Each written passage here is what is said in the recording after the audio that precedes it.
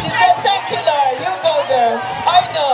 I have with me the 4x100 under 15. This is the under 15 division. And you all are the champion team. Yes, sir. Congratulations. Who do we have here? I have first leg. That would be you. What's your name?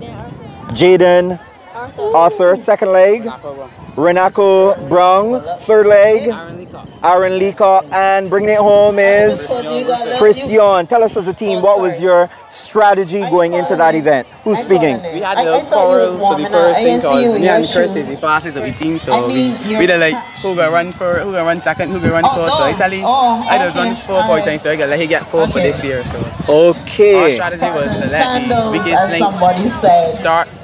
One of the strongest second, another kind of link third, and the strongest leg finish. And among yourselves, you determined that. Yes, sir. Correct. Congratulations. Christian, you brought it home. Tell us about that victory for your team and you. For the team, I would say that. I know.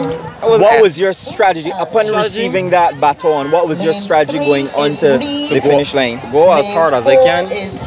Although there was no one to beat us or stop us, I was trying to beat the record, but I don't think it happened. Did they tell you your time? No, sir. We'll have to chat later. Good. Anything else you guys want to say? Who was the closest rival to this team? No, all the teams is fast, but we bring to do stuff.